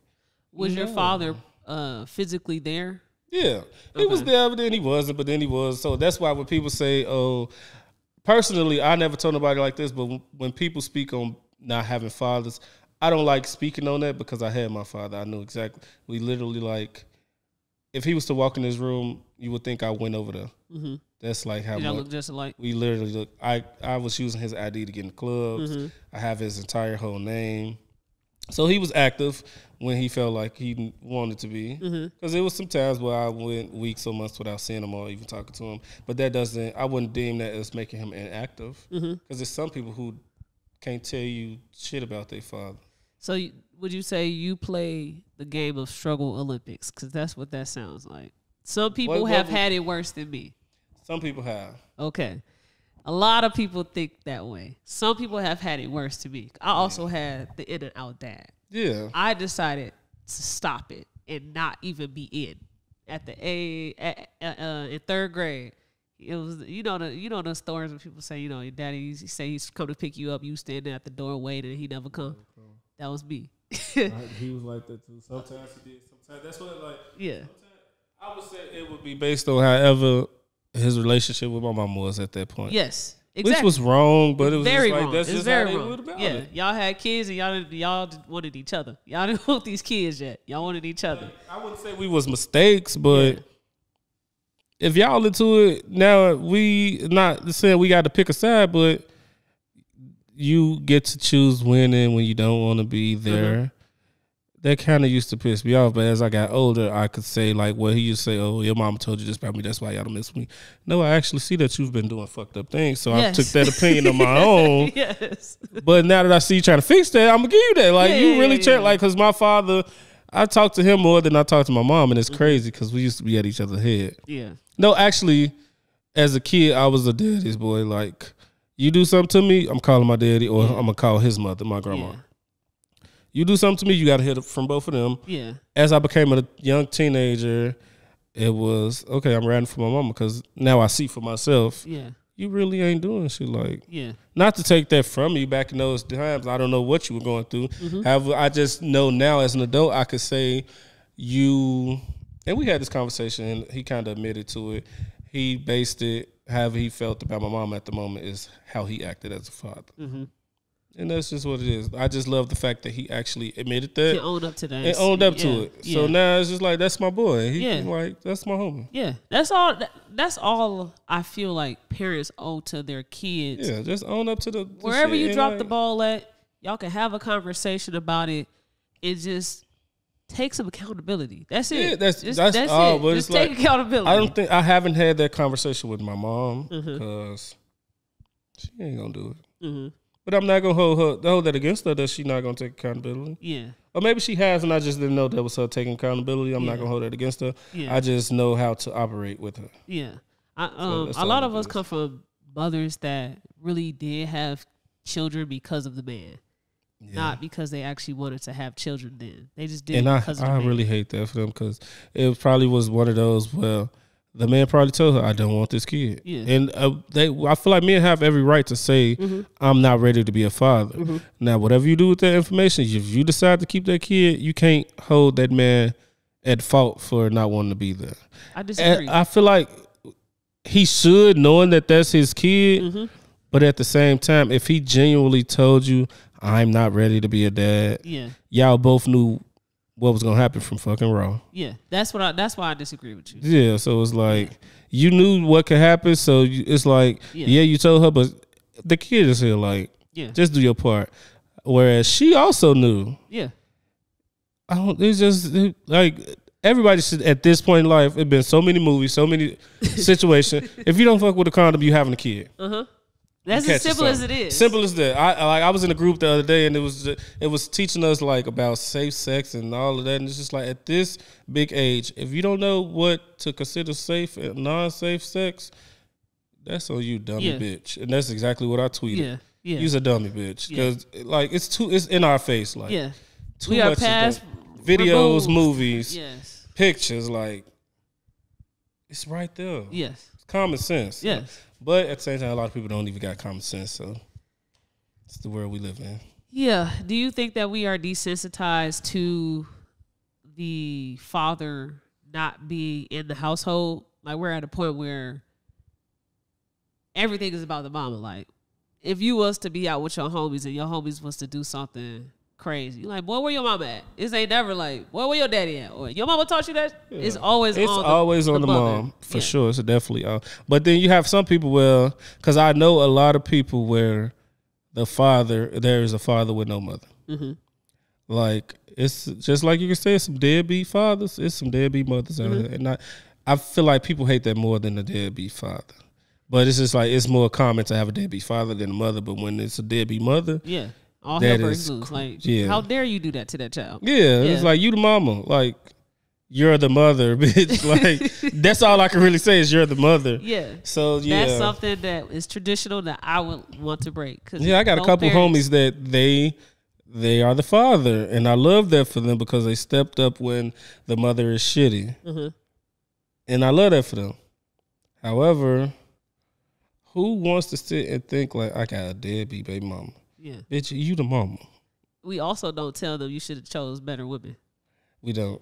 We say, oh, that's so sad. Let's help you out. Yeah, and it's just like, no, look, you got to hear their story too. Whereas if it's the woman, oh, well, you should have knew who you was fucking. Yeah. I used to say that too, but then I had to think like, people change. You could have been so lovey-dovey before this baby. Now this baby here, now you just angry all the time. I don't get that. Yeah.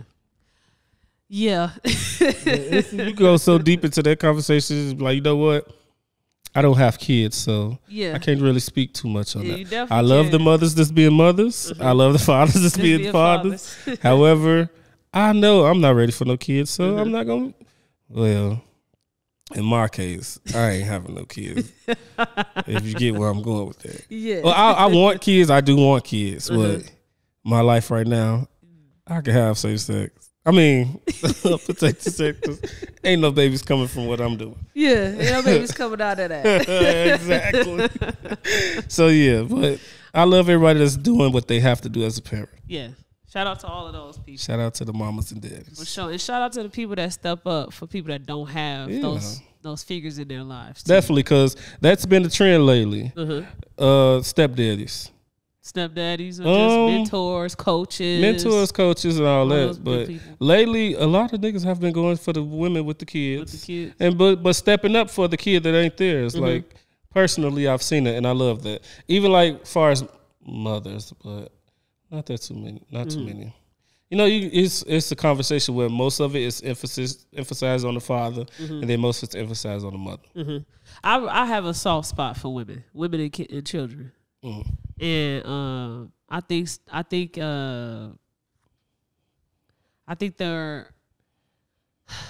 that a lot of change in the world to really get to that progressive culture has to start with the man. And so if men don't start believing into mental health and wanting to promote mental wellness, or if men don't start wanting to stay in the households or even just live next door to the households, just being in that child's life, if men don't choose to want to do those things, then what we consistently have been seeing happen in history is going to continue to be there. And that's because men don't really have that outlet to go over how they really feel and speak on their mental. It's like you going through something, you'll be all right. And it's who do you think needs to create that space for them? I feel like only a man can create that space. Say that again. Say it to the camera. Yeah, men, like I say all the time, like I see women having network events. Men, like it's grants for women with businesses. There's no grants for men. Bitch, I got a whole business. Where's my men's grant? You got a women's grant. I could say that's racist because how does she get a grant but I can't? But we're doing the same thing. But no, only a man can create that space for other men. That is another reason why I'm doing the Healing Journal. In the future, I would love to be the person that create that space. I feel like it may be spaces out there for men to come in and speak on their mental and how they really feeling. We just don't know about them. But me being being more active on social media and trying to get myself out there to network more, I feel like eventually, once I drop my journal and I see if that, like, I don't even want to say if, once I see how good that does, I will be open to creating that space where men can, like, I don't want to say podcast, but like a space where men can come in and we speak on how we really feeling and where our head is. You're not going to catch that too many times where a person literally asking you what's going on with you. Like, I'm blessed to have people in my life that literally ask me, like, and it'd be a lot of my male friends and family that genuinely want to know what's going on with me. And I love that because a lot of people don't have that. And I hate that. So I would love to create that space for them in the future. Actually, no, I'm going to say I will be creating that space for men to talk about mental health. One thing I have not done yet is get a therapist or do therapy sessions. But for a reason, it's a reason I haven't done that. One, I can't do that I don't feel like a woman would understand where I'm coming from as a man.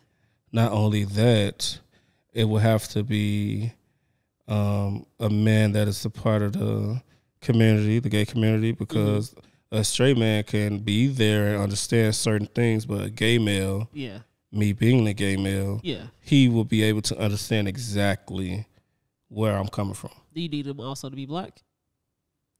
Now that, I would say because it's different. Like, everybody go through the same thing, all races, all colors, but I would love for it to be a black male because it will hit home more probably. Well, entering your journey to finding the right counselor for yourself, I want you to also know that you probably will have to start with somebody, stop with them, and find a different one until you get to that right person. It's like picking your next partner. You dated multiple before you find that one you want to be exclusive with. Point. But that's definitely a part of the journey. Like, damn, she wasn't working out. Trial and error. Yes. Trial and tribulations. Now, whatever you got going on with your brand for the millennials, if you looking for a designer or anything, definitely hit me up because I always want to be attached to stuff like that.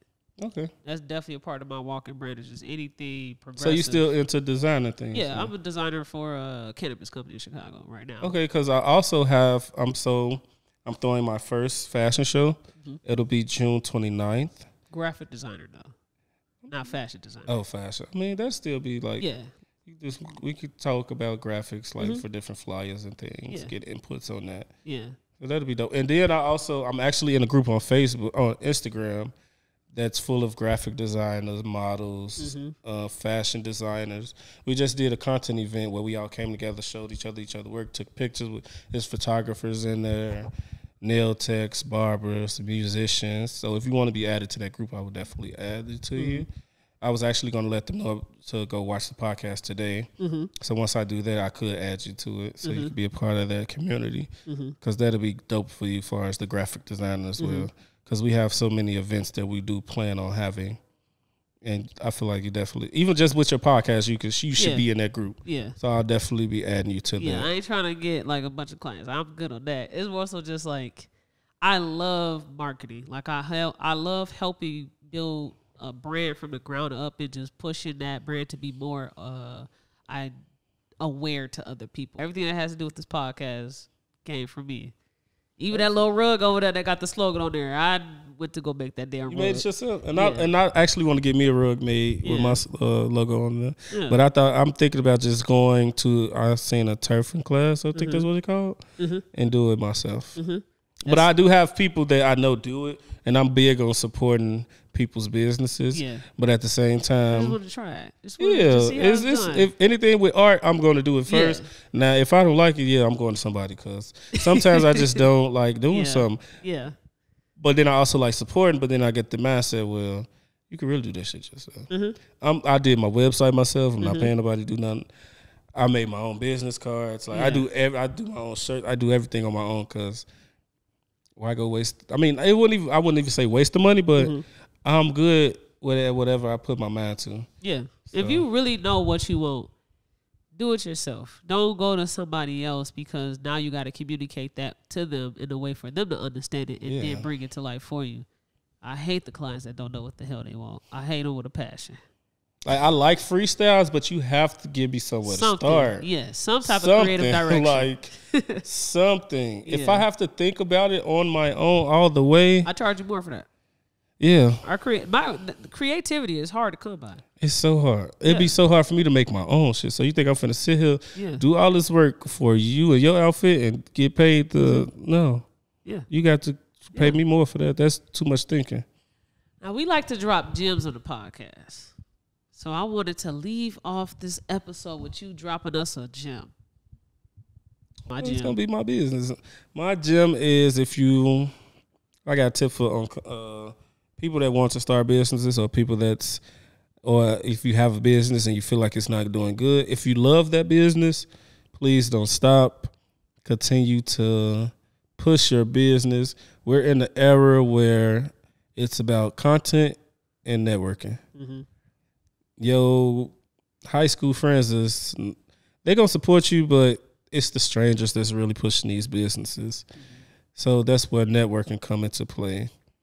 Because that's what I'm doing all this year. I want to do more podcasts. I want to do more networking. And that's what I feel like will get me more noticed in the fashion world. Coming out of that shell of not being shy and just speaking like how I was nervous first, but now as we continue to talk, I'm being genuinely me because I'm comfortable. Yeah.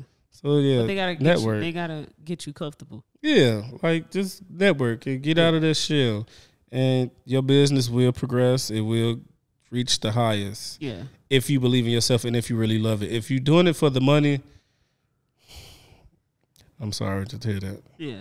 Because all money ain't good money. Yeah. Hold those podcasts to a standard for yourself, though. If you want to do that, hold it to a standard. Make sure if you're being a guest on their podcast, they've asked some questions. They've did some type of something on you. You just not just there just to be waiting. Yeah, because I really like how you actually put up these pictures. Because I was really looking like I did not send her that picture, so that shows me like you really get into the people that you have coming on your podcast, which is amazing because that helps you create the questions and the episode that you want to go about. Yeah, even if you already have your episode idea, you cannot have this conversation with somebody you don't know at all. I don't create the idea before the guest. The guest creates the idea for me. Okay, yeah. Which is perfect, right? Because with the little sign up, the form you do, but you still took the time to even go on my page, look for, because these probably are pictures you felt were my best work or that you felt stood out the most, and that's amazing to me because you took the time out to go look. Yeah, it can be very daunting to come on this podcast because we do get personal. Like we do talk about stuff that could be traumatizing. Yeah, and it's a lot of things. People are scared to talk about that stuff. So I feel like I used to be, but now I'm better at just expressing myself. I can only be me. It's only one me. You started off the episode talking about sexual assault, like yeah, and it was just like I wanted to say so bad, like I don't want to sound mean, but I can't relate because at that age I probably would have let it happen. And that's fine because your experience is not like the that's why person. I don't want to be insensitive to nobody's situation. I just know me. I can only speak for me. Yeah. Well, I knew exactly who I wanted to fucking date. So, I thoroughly appreciate you coming on the podcast. Thank you for having me. No problem. I definitely enjoyed myself. I do see myself coming back in the future. It can happen. So when you come on the pod for the first time, it's all about you. And if I ever give you a call back again to come back on, it's about everybody. And when we all come together for an episode I did create before the guest. And we just dive through the topics. So you have the opportunity to still come back. You become now a reoccurring guest. So anytime I call you up, see if you're available, you want to shoot with us on a Sunday, that could be a possibility. Oh, yeah, that's dope. I'm down for that. Okay. Anytime. Well, that is episode 87 with Corey. You got some merch over there for us? So since I knew I was coming on the show, I made you all some shirts. This shirt design hasn't dropped yet. So you all are the first. Get the first with it. Okay. This one I believe is yours. It's not black. That actual vinyl, when you take a picture, it becomes a rainbow. Okay, Millennial Riches. So it's Millennial Riches denim. So this is actually my logo that I put on the pants as well. Okay. I don't have it on these jeans. Okay. But I actually cut this logo out of a jean, then attach it to another jean. Oh, okay. So these are for y'all to keep. Thank you. If you wanted to look at more merch, my website is millennialriches.com. My Instagram is millennialxriches. And my other Instagram is Marley365_. So be sure to follow. I'll be dropping gems, tips on how to sew. I'm getting into dropping a lot of things really on my main page, which is the Marley365_ page. However, I do have a fashion show coming up. So if you're a model, a designer, or any things of that nature that wants to come, be a part, just sit through it, definitely follow me so you can get that information. I'll be dropping that information by next week because the fashion show will be June 29th. That's a Saturday. Okay. Make sure you send me the information for that. Yeah, I'm definitely sending it to you. All of his websites and all that will be in the YouTube description. So if you're on your favorite streaming platform, make sure you go over to the YouTube to get that. And he also has sewing classes that he is starting up where he will have a sewing machine for people that want to practice with it. So make sure you sign up for that too. Yes. If you're on YouTube, make sure you like, comment, subscribe, and hit that bell. And if you're on your favorite streaming platform, thank you for tuning in and make sure you leave us a rating. Peace. Just watch the damn podcast.